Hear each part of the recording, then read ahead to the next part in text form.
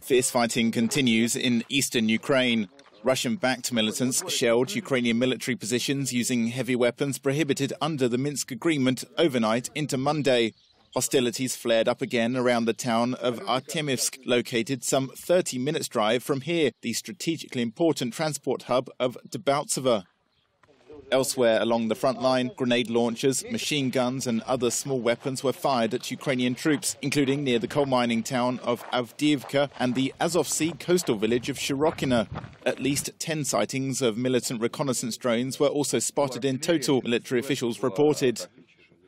On Sunday, members of Europe's OSCE Special Monitoring Mission to Ukraine came under militant fire.